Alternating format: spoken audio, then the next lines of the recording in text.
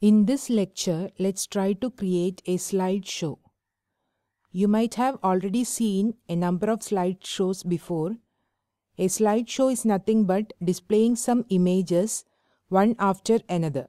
The slideshow can be automatic, that is, the images can be displayed at regular intervals, and also it can be manual, that is, on some click event, the images can be displayed one after another.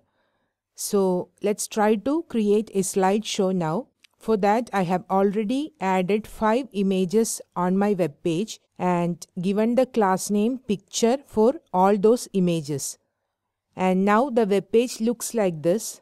These are the 5 different images displayed on the web page. Now let me style these images a bit so that the images are displayed one below the other. So this is the class name. So class name is picture. So let me add the style tag and access the pictures. So first let me set the width and height for these images. Let the width be 400 px and the height be 266 px. Then let me position the top and left at 10 px so that there will be a gap between the border and the images. So top and left 10 px. Now let's check how they appear. Refresh. See, this is how now the image is looking like. And let me set the position to be absolute so that they will be displayed one below the other. See, now we are seeing only the last image, isn't it? I will just remove this and show you. See, this is the last image, a pink rose. So when I specify position absolute, the last image is getting displayed as the first image, but all the images are actually there below this image because we have set the position to be absolute. Now what we need to do, we need to display one image after the other like a slideshow. So we will do it actually on the click on this image. We are not going to create an automatic slideshow. On the other hand, we will change the images when we click on this image. So here I have added the document.ready event. First let me hide all the images and then display the first image, then the second image like that. So to hide the image, what we can do, we can access the images like .picture.hide. This will hide all the images. Okay. Then we want to display the first image. So how we can display the first image?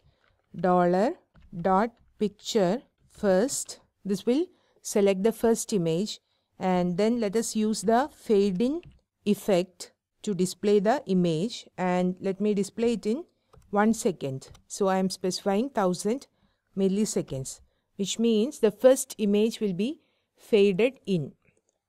Let us refresh. See, the first image is faded in.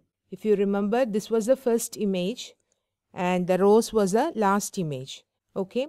Next, as I have already mentioned, we are going to make this slideshow on the click of an image. So we need to specify $.picture.click, which means we are attaching the actions on the click event, and within this we need to write the function and we need to write our code within this.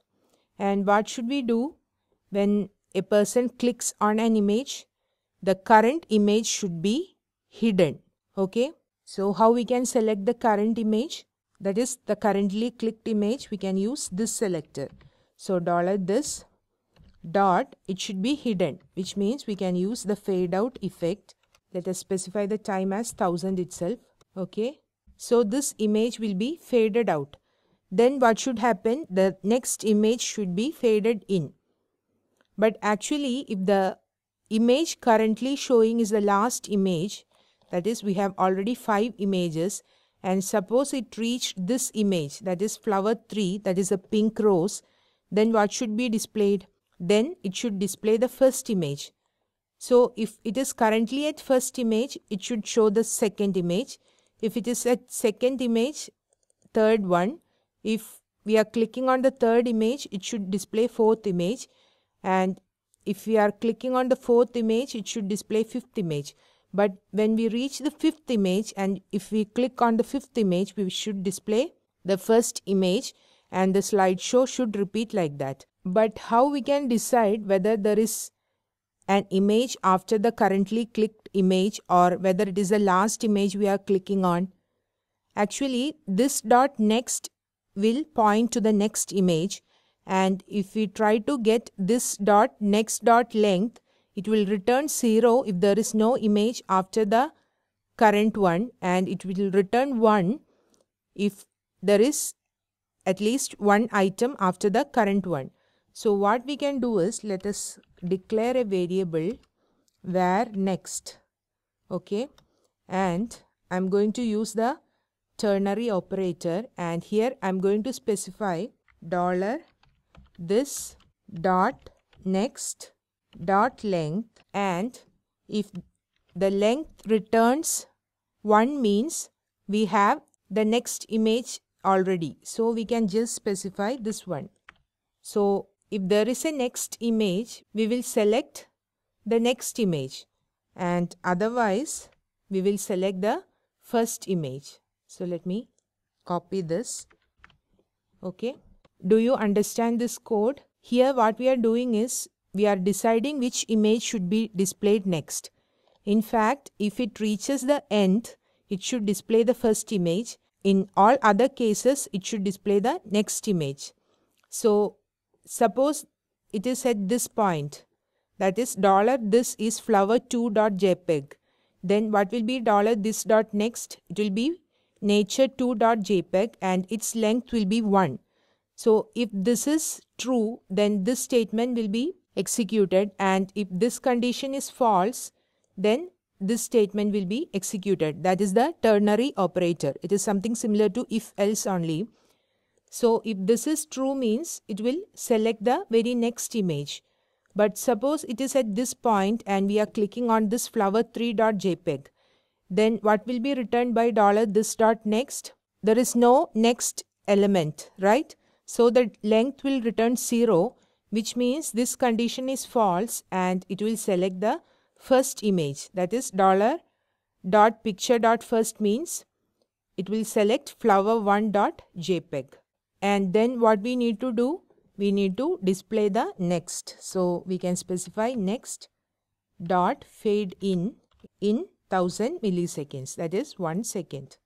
So let me save and check whether we are getting the output correctly. Refresh. See, it is the first image. Let me click on this image. It is displaying the second one. Again clicking third one, fourth one. This is the last image if you remember. Then when I click on this, it is displaying the first image. So it will repeat like this. So here we have created a slideshow that is controlled manually on the click on this image. Okay, so hope you understand this code.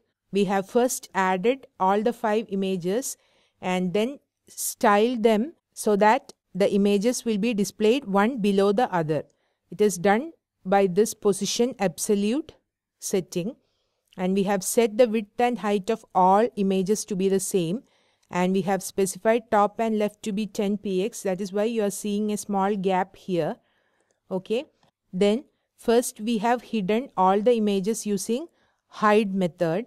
Then we displayed only the very first image using the fade in effect, and then on the click of the image we are first hiding the current image and then deciding which image should be displayed next. If it is the last image that is currently being displayed, then we go to the first image. Otherwise we will display the next image itself, and then we will display that image. So here we are using fade in and fade out effects to display and hide the images. Instead you can even use slide in, slide out, or whatever effect you want, and you can increase the time if you want so that the images will be displayed slowly.